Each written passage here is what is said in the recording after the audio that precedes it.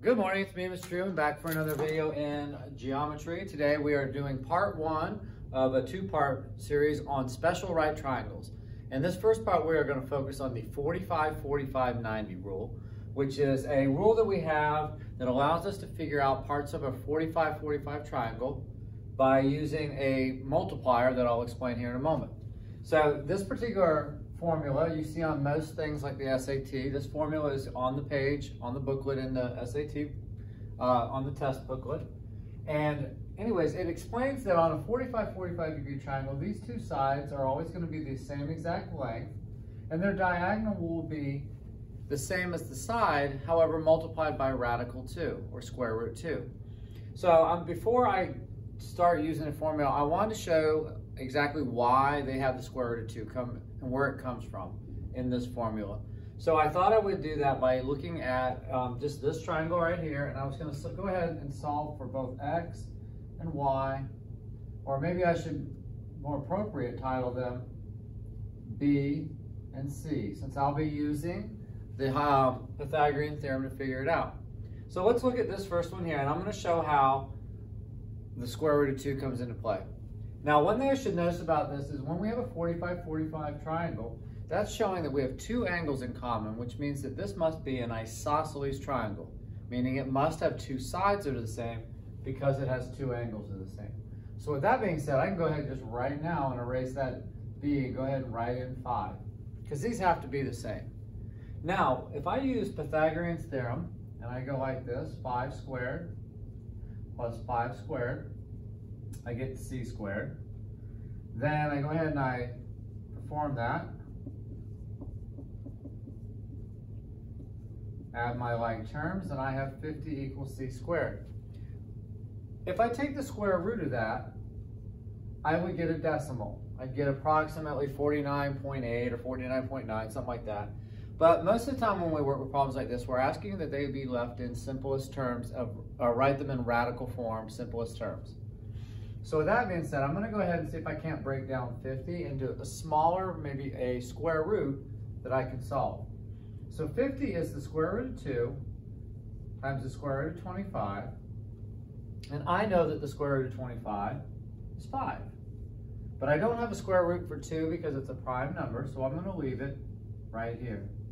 And there's where that, you can see, that square root of 2 comes in. Well, this would happen no matter what number I ever choose. Any number I choose and I plug in that spot, I will always end up with these two matching and the third one, the hypotenuse, being the same as the other two times a radical 2. So it's really arbitrary as to what I put here. It could be 5, 6, 7, it could be 400, it doesn't really matter. It's always going to be these two are the same and the last one with the square root of 2. So let's jump in and look at a couple of examples here of that I've drawn up that use this. The first one here, I have a leg of 17. This is also a leg, because if this is 45 degrees, we have to know by subtraction that this is also 45. And so when I know that I have a matching set, I can go ahead and erase this and make this a 17, because these have to be the same. I mean, at the end of the day, this is really just half of a square, and we know that the sides of the square are the same. All right. Now, if I don't want to do Pythagorean theorem and go through all of this, 17 squared plus 17 squared, get it all done, and the answer at the end of the day is just going to be 17 square roots of 2. Because you take the leg and you times it by the square root of 2, and you get the hypotenuse. And it goes for if I say that in reverse. Let's say I have the hypotenuse is 13 square roots of 2. Well, to get it back to being x, to get these two, instead of multiplying by square root of 2, I just divide. So imagine I got 13 square roots of 2. Instead of timesing it, I divide it. These cancel and I get the 13s. I wanted to show that because sometimes you get problems where you might have to, and I'm going to get to it in a moment, it's a little bit more work to get the answer. All right, well, on number 3, I should have wrote 45 up here. At least 145 would have helped them. So I'll fix that now. That makes this 45. So the first one I forgot, the second one we just know. And if this is a 45-45, then this one has to be 8 square roots of 2.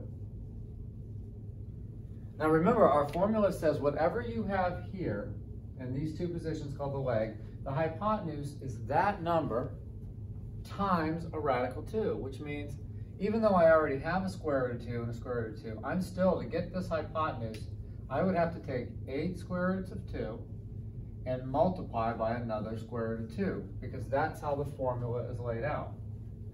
Well, guess what happens when you take a square root of 2 and you times it by square root of 2? Well, that's a square root of 4, which is actually 2. So it cancels and it makes it a whole number. 2 roots make a whole. So the answer ends up being 16. So when you have a square root as a leg, you still have to multiply by square root of 2 to make it a hypotenuse. I hope you paid close attention to this 2 numbers and this third hypotenuse, because we're going to do that problem in reverse. So here we go on number 4. I've provided the hypotenuse and I want the leg. And again, I cannot remember to write 45 on these triangles. All right. Gotta make my examples a little better. I need to prep myself here. All right. In this case, I give you a hypotenuse of 30, and now I want the legs. Well, remember, up here, to get from leg to the hypotenuse, you have to multiply by square root of 2. That means to get from the hypotenuse back to the leg, I have to divide by the square root of 2. And that's a problem, because when I try to do division like this, turns out that I have a 30, which is an integer, and then I'm trying to divide it by a radical. And these two just don't play well together. We can't have a radical as a denominator. We can't divide by radicals. So what we do is we call them rationalizing. The reason being is 30 is an integer and 2 is what you call an irrational number. It's a square root.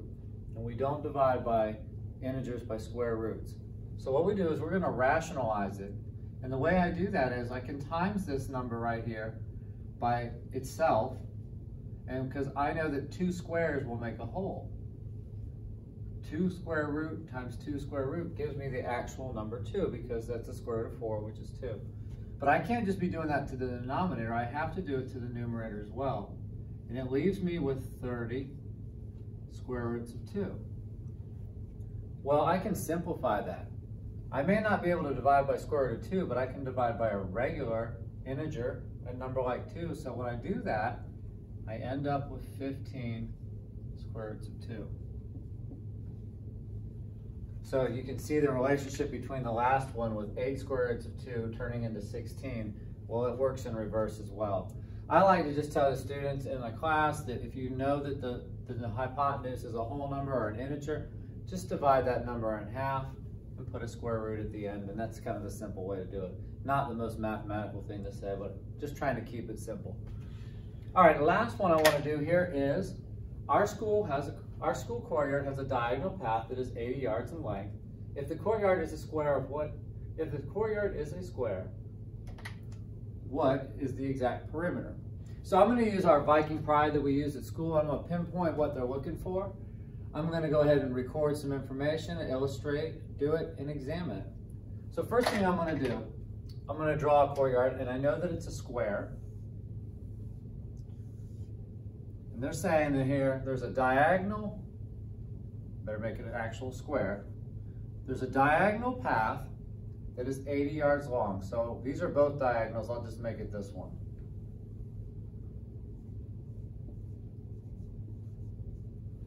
Okay, now I should recognize that when I make a diagonal, I have taken that square courtyard and made 45-degree triangles.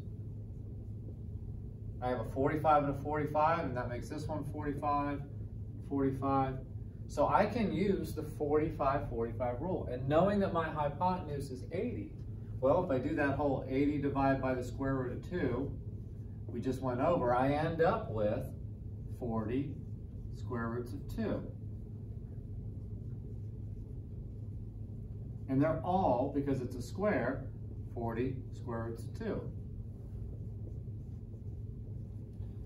Now, if I want to know the perimeter, and it says the exact perimeter, I go ahead and I type it in the calculator by starting at the end with the radical, because most calculators, if you're using a basic scientific, you start with the square root 2.